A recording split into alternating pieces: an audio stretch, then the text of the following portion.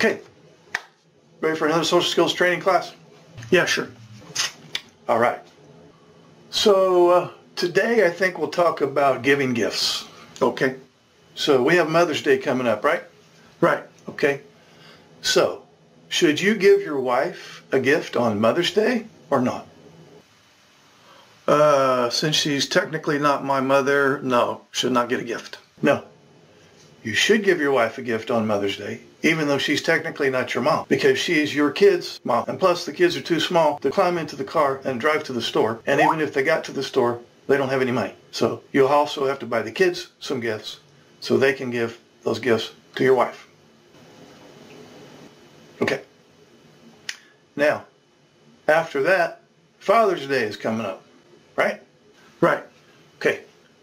So, what kind of gift giving should be done on Father's Day? I should get a gift. It's Father's Day. I'm the dad. No. You should give your wife a gift on Father's Day because she gave birth to those kids. If it wasn't for her, you wouldn't be a father. Plus, one of her love languages is receiving gifts. That just doesn't seem right. What? I said that just doesn't seem right. Just keep writing. Okay. Let's use your wedding anniversary as an example. On your anniversary, what kind of gift giving should be going on there?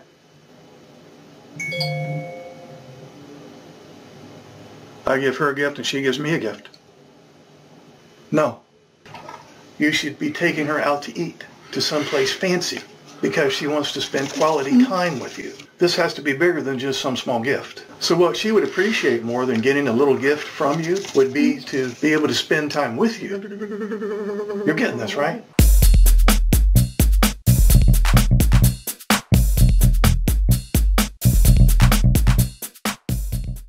Okay, you want to do another social skills training while we're here? Yeah, sure. Okay. Well, sometimes husbands with autism think they know better as far as driving directions than their NT wife. So, in the case that your wife is driving and you're sitting over there in the passenger side, you may be tempted sometimes to tell her, you know, oh, you should have turned left back there, you should have turned right back there, or you're taking the long way around, things like that. So, when she's driving, it's best not to be Mr. Einstein thinking that you are like Google Maps or something like that and have the shorter route. And so, hey, I'm sorry to interrupt, but you should have turned left back there. What do you mean I should have turned left back there? Well, if you'd have turned left back there on University Boulevard, that would have saved us a good 3 minutes.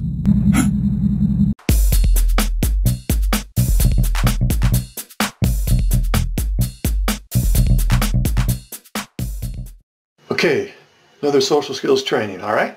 Sure. Okay, today we're going to practice recognizing facial expression because sometimes husbands with autism have a hard time reading facial cues, and so they're not really sure what their wife is feeling based on how she looks. So we're going to practice, okay? Okay, I'm going to come up with some facial expressions, and you're going to guess what I'm feeling. You ready? Okay. Okay, here's the first one. Jaw pain. Jaw pain? Yeah.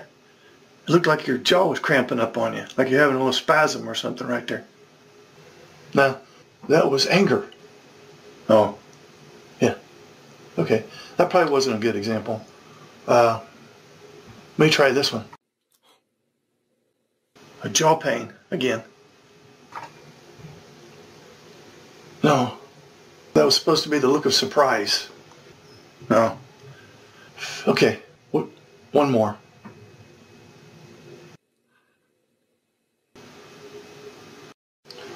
Let me guess, you're going to say jaw pain. No, that's the look you get when you find out that your mother-in-law just died.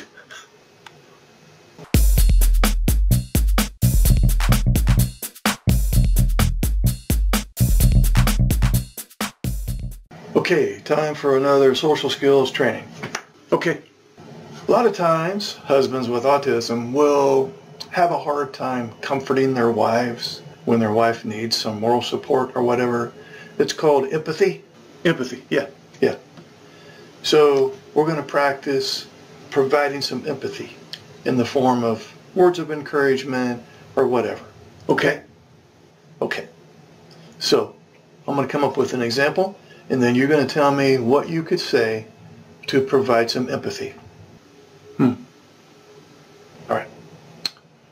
Let's say your wife says, honey, I'm feeling really depressed today, and I'm not sure why. Now, what could you say to empathize with that? What I would say is you need to get in there to the refrigerator and get you a big bowl of Rocky Road ice cream, because we had a whole gallon of it. It's sitting in there and going to waste. I'm pretty sure she would want something along the lines of, oh, honey, I'm sorry to hear that. Come here, let me give you a hug. Well, okay, but is it okay to say that after I go get me a bowl of ice cream? Because I hate to just throw it out.